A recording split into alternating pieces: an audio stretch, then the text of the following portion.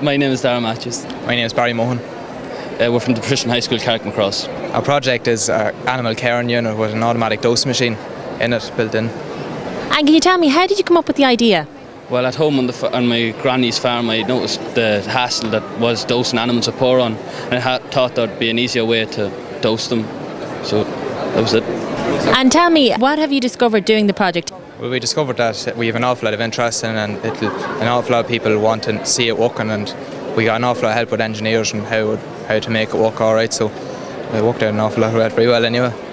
And how does the drafting system work? The collar on a dairy animal, when it's walking past our drafting scanner, it triggers the device which drafts the animal if it's due a dose, and it puts it aside into our caring unit, and then it's weighed and the sides clamp in to secure the animal, and then it's dosed, and its hooves are cared by a hydromatic foot bath. And is it just theory at this stage, or have you actually built it? We actually have a working prototype at home on the farm. So. And is it working well? Good enough, yeah. It's a bit tweaks here and there, so get it going now, hopefully. And is it just of interest to dairy farmers?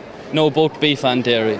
We hope so. And do you think this device will be labour saving to farmers? Yeah, definitely, because they don't have to pay anyone to do it, or they can do cows without even being there, and it'll send a message whenever they're dosed to notify them that it's after been done, so they don't have to do anything really, just keep it full of Poron. And do you think that your project will be of interest to many farmers out there?